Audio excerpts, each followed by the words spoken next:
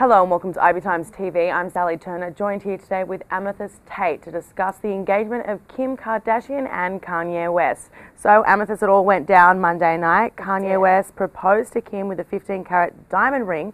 They have a baby together, Little North, but will it last? You know, first of all, super excited for Kim finally on her 33rd birthday. She got engaged. Third time. Third time's hopefully the charm. But it's hard to tell whether this will last because, you know, I feel like with Kim Kardashian, she's had her ups and downs, obviously. She's been married. The second marriage to Kris Humphrey seemed very fake, but I feel like she wanted it to last, or she wanted to get married, so she married him and then realized it was a huge mistake. Hopefully for the sake of North, this lasts. Kim and Kanye seem to be infatuated with one another, and they both have very similar personalities, which I think bodes well for them.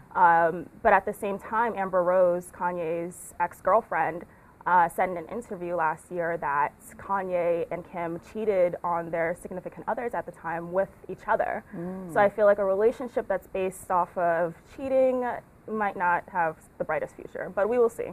We will see. Speaking of Kris Humphries, they were married for 70-odd days in this, huge televised event. She made a lot of money out of it. The public was really angry at her when she divorced him, and he seemed genuinely in love with her. So has he had any comments, or anyone from his family said anything about the engagement? Well, he hasn't said anything. I feel like he's trying to focus on basketball and not getting teased too much by his teammates. But his father, William Humphries, did comment about the engagement, and he seemed pretty sarcastic. He basically said that based off of Kris Jenner and Bruce Jenner's recent separation, Kim has a bright future ahead of her. That's basically what he said in an interview with Daily News. And he also said that Kanye West didn't choose the ring. He said that Kim totally chose it herself, which I actually wouldn't be surprised about. And he just seemed pretty bitter. So do we know what kind of a wedding it will be? Obviously, Kanye West is a different star from Kim Kardashian. He's, based on talent. He's kind of private. Yet Kim she's a reality star. Right, absolutely. Like, they're complete opposites. But sources did say that there were a number of camera crew members at the stadium where Kanye West proposed to Kim, so it's possible that it might be on TV and televised. In regards to actual nuptials, sources also said that Kanye West really is a fan of Elvis Presley, so he might actually end up marrying Kim in Las Vegas at the Graceland wedding chapel. So that is rumored. So we'll see if that ends up happening, but it won't happen for a while because Kanye West is still on his tour. He just began this past weekend his Yeezus tour, and it doesn't end until 2014. So there will be a lot of speculation as to where the wedding will take place and whether it'll be huge, but most likely it'll be more intimate than Kim Kardashian's previous lavish wedding to Kris Humphries. Now, the Kardashians have been all over the tabloid lately. There's been a lot of drama with all of them. Kris and Bruce just separated, Khloe and Lamar heading that way.